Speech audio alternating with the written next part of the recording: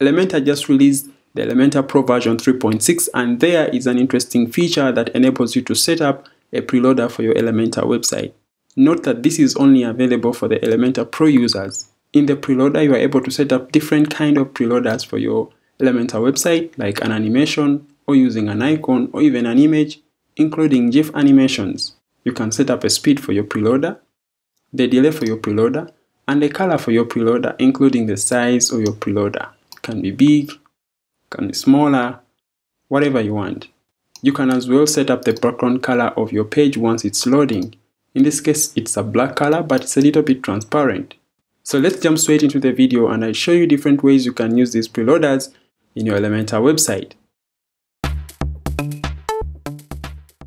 Back into our Elementor dashboard, we're going to go straight to the Elementor menu option in WordPress, and we go to Settings, go to Experiments, and scroll down below here to enable the page transitions. Make sure that it is set to active, then Save Changes. Now we'll open up any of our pages with Elementor. I'll come to Pages. I'll open up my About page and edit with Elementor. Come to the hamburger icon at the top and click on the site settings. You should note that the page transitions and the preloader are a site-wide settings for Elementor for now. That means that you cannot set up this preloader for only a single page or a section in your Elementor website. Now that we are inside our site settings and the page transitions, this is where we can enable our preloader. But before we enable a preloader, we can set up a background color for our preloader. We'll come back later to this option. Let's go inside our preloader. And for now, it is set to none. However, when I set to animation, then I'm given options to choose from. For example, an animation that has bouncing dots, an animation that has pulsing dots, a pulse, an overlap, spinners, and a lot more. Let me first update for now and you look at how the bouncing dots animation would look like in your Elementor website. Now when I click on the About page, you realize those bouncing dots appearing. So we can further customize on how the animation can be and the color of the dots. Back inside our site settings, we're going to first of all decrease on the speed of the animation. I'll make it 1150. We're not going to delay our preloader, and we're going to change the color of our bouncing dots to white. We can as well increase the size of our bouncing dots to about 100. I'll come back to my home page, and voila! Now you see that our dots have changed the color and the size of our dots has increased. Under the animation, I'm going to change the animation for our dots to, let me say, nested spinners. I'll update. Now we have nested spinners as our preloader for our Elementor page. If we increase on the speed of our animation for our nested spinners, and I update, I come to our About page, you see that now our nested spinners are way faster than they were before. Back inside our preloader, I'll change from the nested spinners to a progress bar and set the animation speed to 1000 so you have an idea on how other preloaders look like. I'll update, come back into our home page. When I click on the home, that's how our progress bar looks like as our preloader. I'll change the type of our preloader from animation to an icon. And we can choose from a number of icons from the icon library. For now, I'm going to leave at this, and I'm going to change its animation from pulse to spinning. And let's go straight and preview. That's how our spinner icon looks like on reload as our preloader. We can further do a number of changes on our preloader as the preloader delay, the animation. In this case, I'm going to change the color of our preloader to a green, and I'm going to update. And now let's go and preview. You see how that changes to another color. Now back into our preloader, I'm going to change the type of our preloader to an image. And I'll choose an image from my media library, and I'll insert that image. And I'll select an animation type for my image. In this case, I'm going to use Pulse as the animation type. I'm going to leave everything over here on the default settings. And now let's go and preview how this looks like. To our home page. There is our image showing up in our preloader. If you're not seeing a preview of what you're setting up over here, just make sure that you reload the page and come back to the site settings, and then you'll be able to have a preview of whatever you're setting up.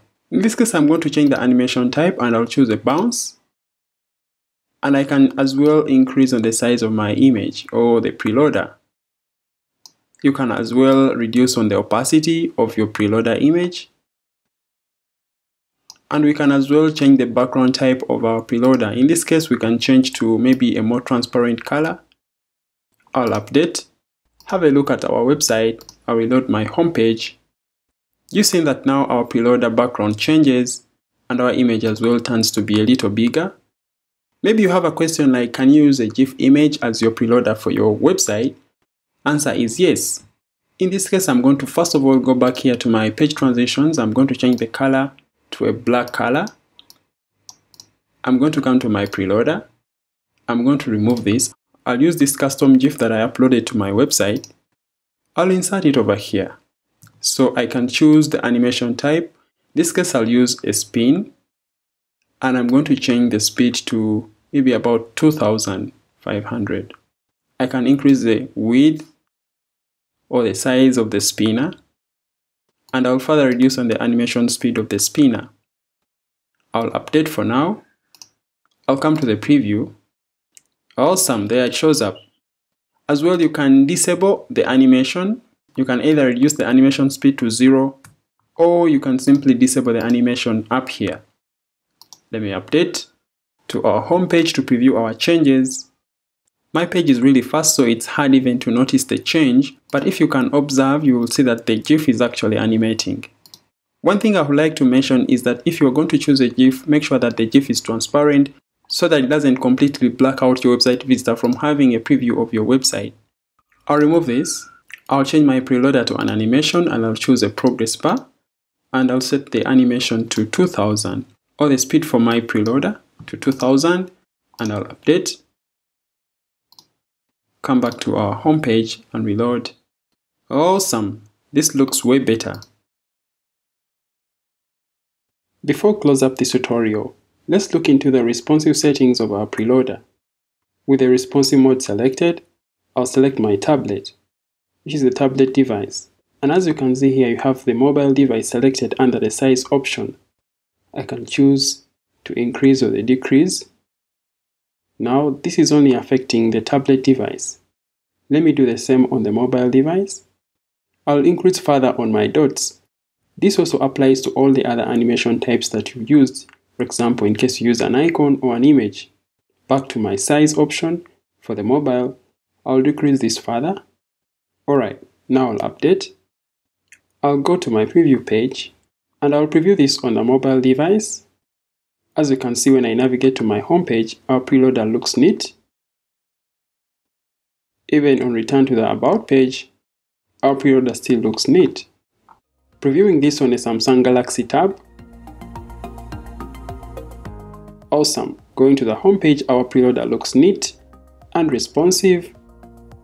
And also if we reload to our About page, our preloader still looks nice and neat.